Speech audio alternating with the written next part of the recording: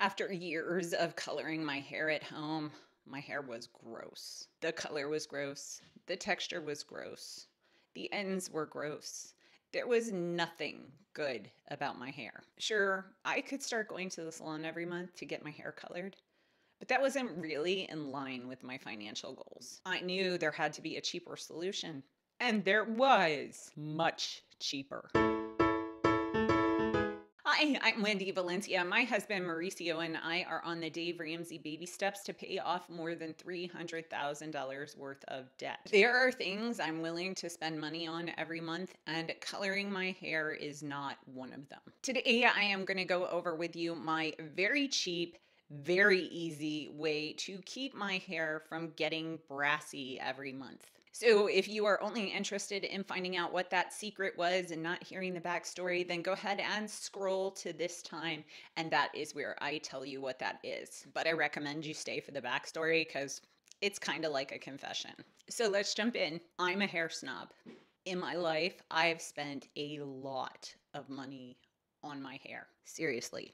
A lot. It's always been a priority for me. And in fact, no matter what my financial state, I was always able to find money to go to a quality hair salon and get a good color from a good colorist. For example, when I was first starting out, I was living in Los Angeles. I had a roommate and struggling to make ends meet, living on credit cards to pay the bills.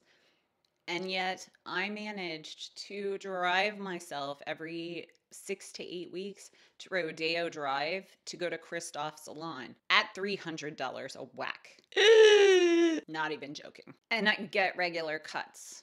So regular, in fact, that I would schedule my next hair appointment, which would be a cut and a color and a blowout, at the appointment I was at. I always had a hair appointment. Always. Yep. I was that girl. And I kept that up until pretty recently. But honestly, after living in Nicaragua, Colombia, and Mexico, I became less picky because guess what? The women there have naturally dark hair. And so I would go to salons and they wouldn't know what to do with me because I'm a natural blonde. I actually turned 100% gray in my mid 20s. So I am actually 100% gray, but before that, I was a natural blonde. So in those countries, I would frequently have to find the specialist to color my hair. Like that European person who was living as an expat in the country because they knew how to do blonde hair. Over time, I've gotten some pretty scary cuts and colors, and I set the bar way lower. And just before we started the Dave Ramsey baby steps, I started coloring my own hair. Kinda. Why do I say kinda? Well, because I went to YouTube University and learned how to color my own hair, picked the color that I wanted, but I made Mauricio color it. And he still colors it to this day. I mean, I've been watching people do it for like 30 years, so I had to have learned something.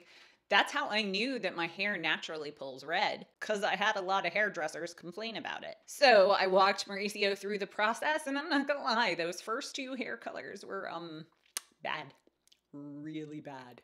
Bad. After trying a bunch of different brands and levels, we settled on Wella 10N and used a T18 Wella toner, so it's more on the ashy side. At first, I would tone it about every third or fourth time that I colored my hair, but as time went on, it got to the point where I was having to tone it pretty much every single time I colored my hair. Essentially, what I would do is I would color my hair and then 2 weeks later, I would tone it, because I would frequently pull the color through to some of the darker ends, but they would start getting really brassy after about 2 weeks. Finally, a couple of months ago, I went and got my hair professionally color corrected, which I hopefully will never have to do again, because that was expensive and I was not okay with the amount of money I had to put forth to get my hair color corrected. See, I told you I'm a changed girl. So it's actually been 8 weeks, and the reason I am filming this video today is because if you can see, my roots are well grown out,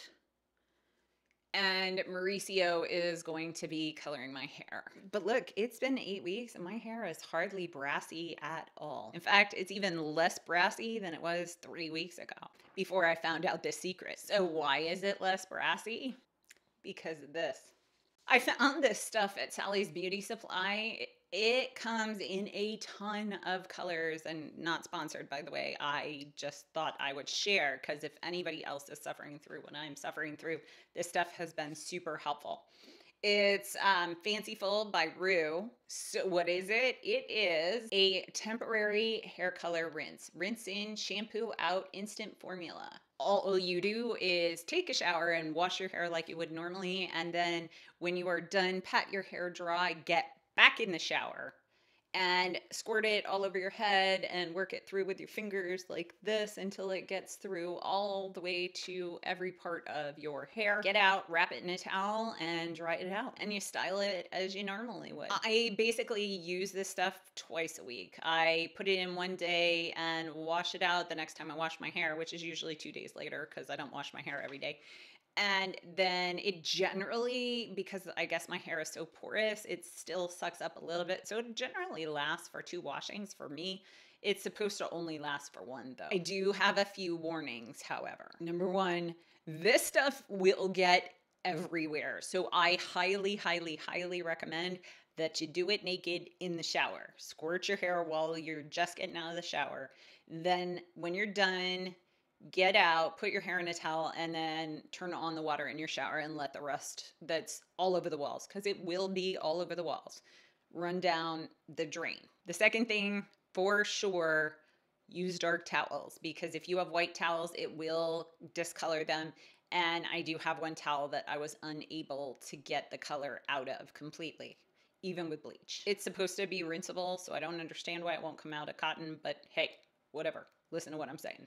And the third one, if you are one of those people that washes your hair at night, you will absolutely 100% have to dry your hair completely before you go to bed, unless you have dark sheets.